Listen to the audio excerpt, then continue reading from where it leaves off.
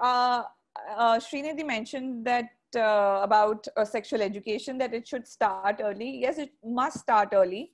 And I'll tell you the reason why. Because if you look at the phases of development in a child's life, early childhood is important, then childhood when they are in their primary years, and they face abuse, right? Some children face abuse from very early age, but most children, like most students, face abuse, any kind of abuse like bullying, harassment, sexual teasing, anything, during the phase of adolescence. So adolescence means the age from 10 to 20 is generally described in literature as a phase of adolescence.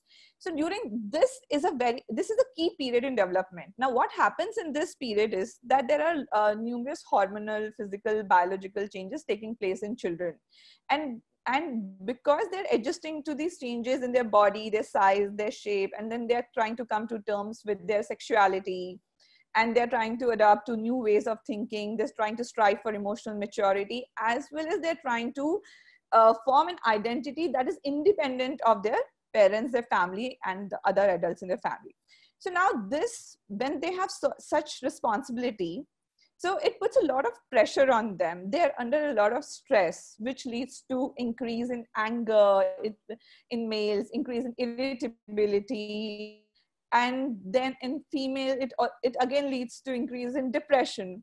So because and these changes, along with what happens in the culture like in the larger society in India, the toxic masculinity that we see, that a male, stereotypically a male figure has to behave in a certain way, and has to show a level of aggression to be called a man, or the preference for boys in the family. So all this sort of manifests into several behavioral problems. The behavioral problems can, there's a range to it, but that involves your antisocial behavior, your stealing, taunting, aggression, that involves bullying, threatening, anxiety, withdrawal. Some adolescents become extremely shy, hypersensitive. They have self-esteem issues. As far as academics is concerned, they have attention problem. They have more impulsive behavior, or they try to, or sometimes even physically, like they are more jittery, they start fumbling, or socially they try to withdraw. Now this is too much of a burden to be carried out by like 10 to 15 years old when they're in school, and even later. So so the point here is that why it happens for different psychological, as biological, as well as social reasons. Now coming to the other part of it, that now how do you what do parents do when this is going on? So first thing, parents and both educators, I would say, but I have spoken, because of my research and because of my work, I have spoken to students in this age group in the recent past.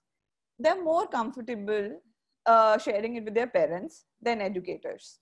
Now, what can parents and educators both do if they, first of all, one has to understand that these changes are taking place. So your sort of loving, adorable child who is so gullible, docile, might not react or behave in a similar way. So you have to first acknowledge that there are changes taking place and the person is trying to become an individual, form an identity. It's an extremely crucial point to support that individual. So how do you support them? First is that you understand what are these changes taking place.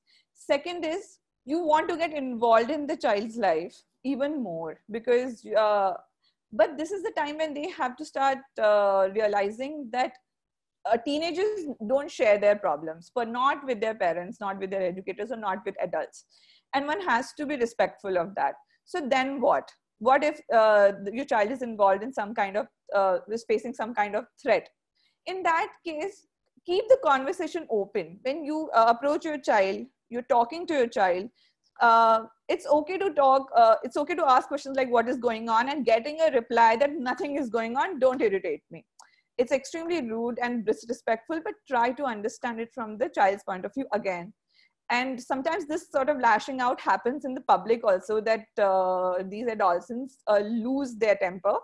And again, I would say that try to remember the larger picture in mind about what is going on with them, that they are really confused about their identity. They have academic pressure, social pressure, friendship pressure, romantic relationships, and there are breakups and all this going on. So one thing, other than that, trying to understand, then try to keep an open conversation. Now, this open conversation doesn't really happen overnight. Generally, you have that kind of culture at home, and sometimes children withdraw, sometimes they participate, and it's okay.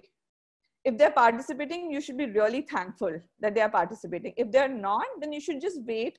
And another thing that is very common in Indian culture, that we tend to give a lot of advices, particularly to adolescents. I think as much as possible, the focus should be on listening, that what is going on. And going back to that online life that children have, one cannot ignore, ridicule or mock their online life. Their online life is as real as their offline life. So try to understand that what your children do online, what kind of friends they have online, and what kind of conversation. So this is a sort of long process, and there is going to be no fixed solution. There's going to be no quick solution. What you have to do is just keep the communication on, so that when your child is in danger, you are aware.